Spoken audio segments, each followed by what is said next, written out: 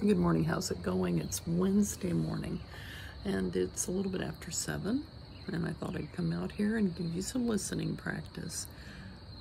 It's brisk today. We can say it's cool, we can say it's brisk, and for me brisk is a little bit cooler, cool e fresco. It's, let me see, 54 Fahrenheit is the same as 12 Celsius. So yeah, it's a little bit chilly, cool, brisk, however you want to say it. But it's refreshing. It feels good. So thought I'd come out and talk for a little bit. So something that I think might be interesting for you is to know how we say conseguir in English. I've heard a lot of people say, I don't can, and whenever they say I don't can, that's really not the correct way to translate. It doesn't make sense in English. So you could say I can't, but conseguir has more of a feeling of I'm not able. Now conseguir, I am not able. A-B-L-E. So for example, I could say, I would like to go to the park today, but I'm not able.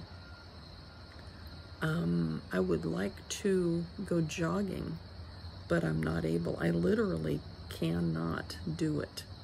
I physically cannot do it. I'm not able. So it makes sense. It makes a lot more sense than don't can. That is not correct grammatically, and it'll cause people confusion if you say it.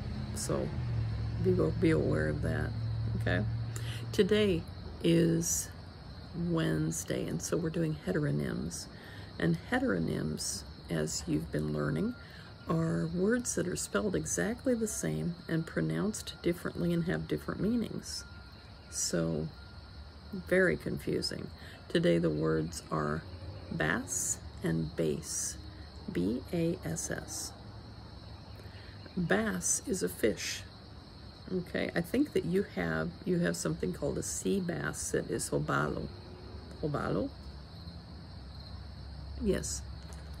So our bass is not from the sea, it's in a river, so it's a freshwater fish, but it is a bass. And I could say, I used to go fishing a lot with my dad, and sometimes we would catch a bass. Or I could say, bass currently are not really good to eat because of all the pollution we have. So those are a couple possibilities. The other pronunciation for B-A-S-S is bass.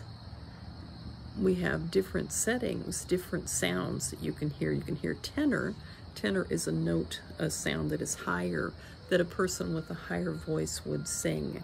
Bass is way down here. They're going to sing lower notes. So an example I could give you regarding the voice, I had a friend who sang beautiful bass notes, very deep and very low.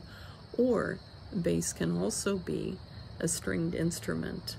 You've probably seen people, they stand up and they have an instrument, boom, boom, boom, boom, boom, boom, boom, and they pluck on the strings and make this sound. That's a bass viol. So my Uncle Don used to play bass in a jazz band. So those are some examples. If you want to be evaluated on the pronunciation of those two sounds, super easy, but if you want to be evaluated, come to Amiga Americana Iniciante, record your voice, and I will evaluate you. All right, so we talked about bass and bass, and we talked about be able. So hopefully those are things you can work into your conversation. I hope you're going to have a great day. Make it a good one, or it's your own fault. Talk to you later.